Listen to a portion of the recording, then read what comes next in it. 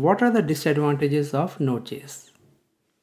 So we have studied there are different advantages of Node.js, different features of Node.js, but what are the disadvantages, like why we should not use Node.js? Well, as an architect, we need to know both sides of the story. So although Node.js is getting popular for certain applications, but it has some disadvantages, and these are libraries,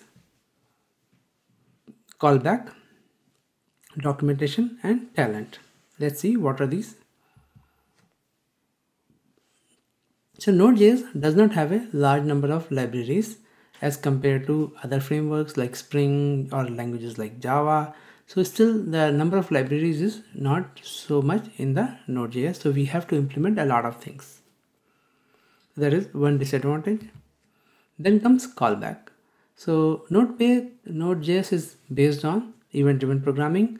So for some synchronous applications, when we want real-time access, the event-driven mechanism may not be suitable. So we cannot use it in those scenarios where callback function is not the right option to use.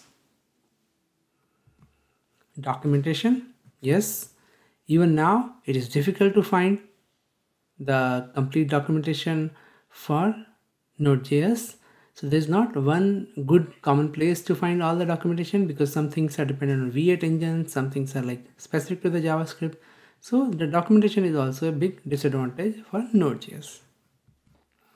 Then comes talent, which is also a very good point, because even though you can deal with the libraries, you can deal with the documentation, but you need the talented developers in Node.js area, and it's very difficult to find.